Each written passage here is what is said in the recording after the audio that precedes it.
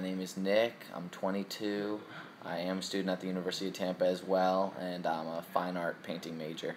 That's probably how I got into tattooing and art in general. Is I've always drawn, always done art, and from then I felt like tattooing was a good form of art to make money.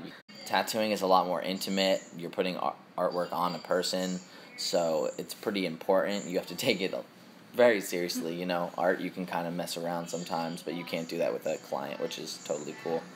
And then painting is just another great way to push the boundaries, see what you can do, be a little more experimental, and de-stress. I think my family has like a little bit of an artistic side. Like my grandma was just, she wasn't an artist, but she was artistic. She would do like mosaics and drawings and stuff like that. So I think that was the first time I started drawing with her.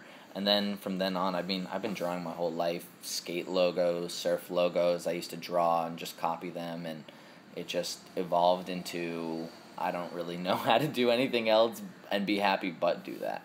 Not to judge a book by its cover. I mean, it doesn't really go as much with the clients. It really has to go with the artists, you know? Like, going in, a lot of people that you work with, that I work with, could look intimidating or could look a certain way, and they're usually just normal people. So I think the biggest thing is I've been exposed to, you know, I came from a decent middle-class family where, you know, now I'm more in working class, and honestly I appreciate the working class more because of it, and I enjoy being a part of it.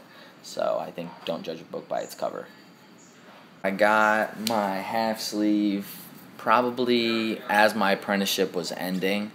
I chose to get it by the guy who basically taught me the whole steps of tattooing, you know, so it was more the master helping the apprentice, you know, and putting his mark on him so he could take that and move on, which I think is cool.